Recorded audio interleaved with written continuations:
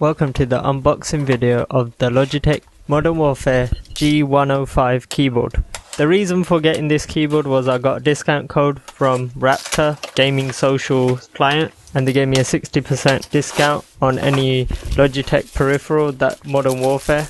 So originally the keyboard was £59.99 and with the discount code it was totaled to £24. Also there's 6 programmable G keys which allow 18 individual functions per game.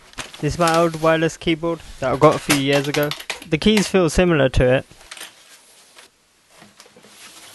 One of the good features of this keyboard is the cable routing. The feet are quite solid when it sits on my table. It's got a gaming button which allows the keyboard to disable the Windows key.